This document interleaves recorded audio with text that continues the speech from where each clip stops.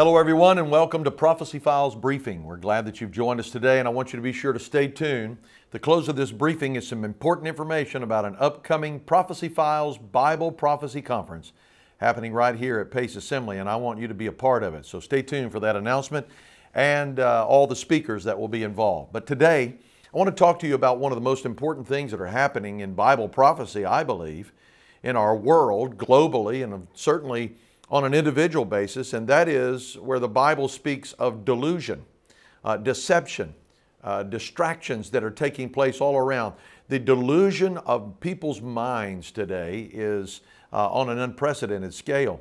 I want to just give you just a little bit, and we're probably going to take this in two parts, so you need to pay close attention to it, because in the time that we're living right now, people are departing from the faith because they have first been at a point of delusion. And delusion is spoken of in the Word of God very strongly and very pointedly in the last days. As a matter of fact, it is coupled together with a lying spirit. Lying and delusion go together. And we're seeing that spirit that has been unleashed upon our planet, upon the nations of the world, leaders that are directly lying and those that are in places of authority that after a while are found out to be speaking untruths, or as it is called today, misinformation or disinformation.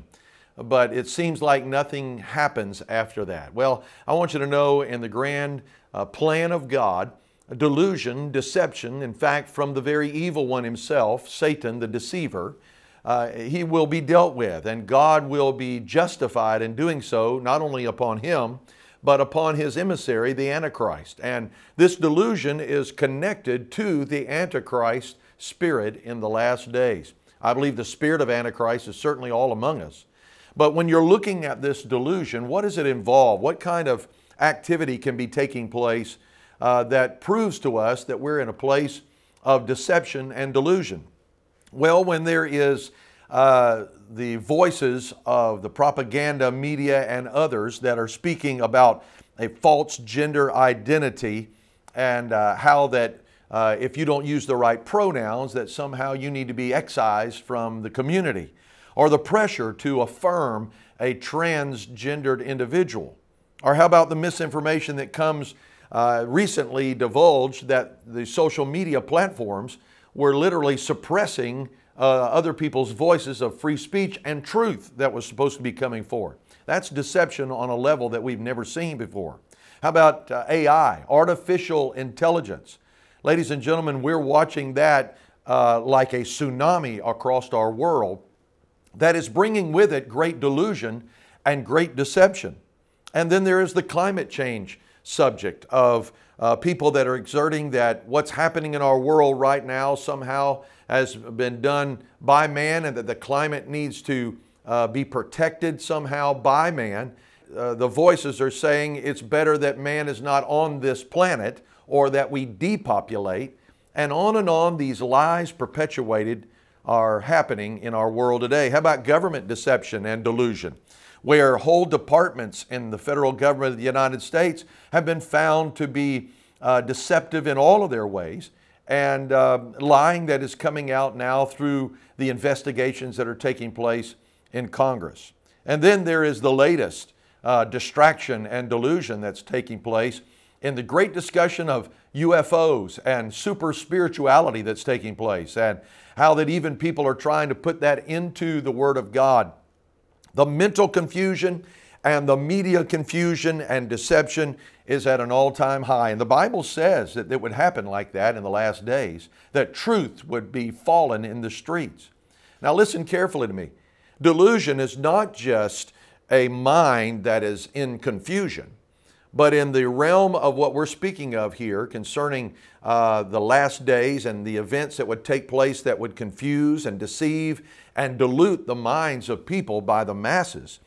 Delusion then can really be defined as a mind that is committed and addicted to a principle that is wrong, that is not biblical, that is not truth.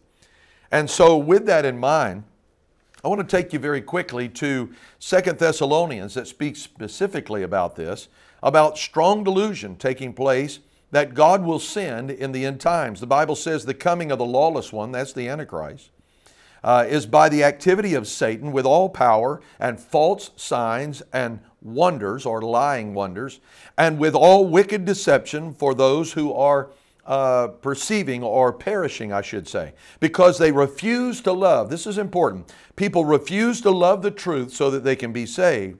Therefore, God sends them a strong delusion so that they might believe what is false, and in order that they may be condemned who did not believe the truth, but had pleasure in unrighteousness.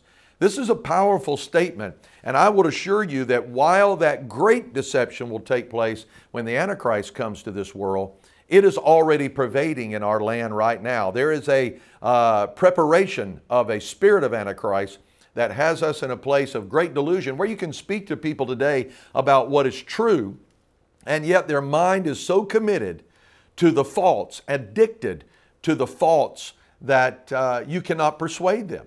You can't have a conversation with them. They believe what they believe, that the moon is made of cheese or that the sky is green. I will tell you that the Word of God is true and it stands forever. And that's the reason why we must love the truth, the Bible says, in order for us to participate in these last days. We've got to embrace the truth like we never have before and love the truth so much that we propagate it to other people in spite of their rejection of it.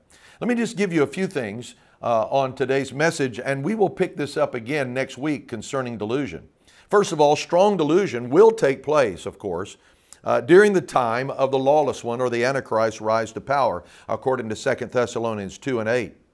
Secondly, God actually allows this strong delusion. Why does He do that? Because people, according to the book of Thessalonians, people would actually continue in their false thinking, their false ideas, their anti-God. We don't want God in our thoughts and our mind and in our memories whatsoever until God says you can have it your way. Like Burger King says, you can have it your way.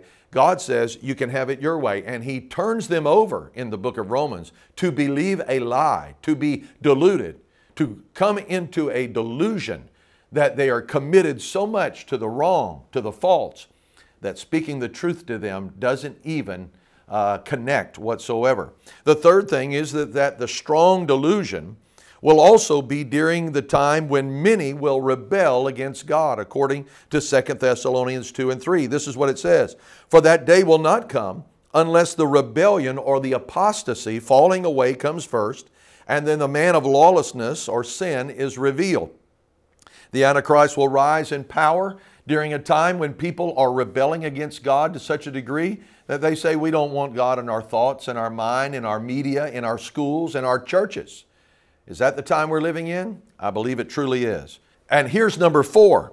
People will be fooled during the time by Satan's power and false miracles taking place. We're in a time where people are believing anything and everything, and with just a little bit of an AI, artificial intelligence tweak on a chat GPT, suddenly it becomes something that people embrace wholeheartedly and believe what their eyes are telling them. But the Bible is clear for every believer, every Christian. We walk by faith, not by sight. We are not controlled by our senses or what we feel. It is truth that should order our steps. This is so important for us concerning the fact that we're living in a time of great and strong delusion. This strong delusion that God sends in the last days is something that will serve as a part of God's overall judgment upon the earth, especially during the time of the Great Tribulation, the 7 years of tribulation under the administration of the Antichrist. But I submit to you today, my friends, that we are living in a period where people are under the influence of this strong delusion that we're speaking of and that the Bible speaks of would be pervading in the last days. I want to encourage you right now as we stop right here, and I want you to make sure you're back with me next time for the Prophecy Files briefing, because we're going to take this subject up a little bit more and show you the progression of how delusion begins inside of our life until it is full blown to a point at which a person is addicted, actually committed to believing a lie. It's so important that we embrace the Word of God today and that the Word of God finds its place inside of our heart, our mind, and our spirit. Let this mind be in you, which was also in Christ Jesus. That, my friend, is the only preventative away from a full-blown lie. Satan is the father of lies. And today, the only way to combat that, of course, is through the truth of God's Word and Jesus Christ, who is truth. I encourage you to be back with us again on Prophecy Files Briefing. Till then, remember, Jesus Christ is coming soon. Hello, this is Pastor Joey Rogers, and I want to give you a special invitation to join me for the upcoming Prophecy Files Conference. This Bible Prophecy Conference is going to be filled with information concerning the end times and how you can be prepared for the imminent return of Jesus Christ. This year, I'll welcome my special guest, Jeff Kinley, Pastor Shane Warren, William Federer, and keynote speaker, Pastor John Hagee. I want you to join me for this year's Prophecy Files Conference. Registration is available online at paceassembly.org, and lunch will be provided for a cost of $10. We look forward to seeing you right here at Pace Assembly on September the 16th and 17th for this year's Prophecy Files Conference.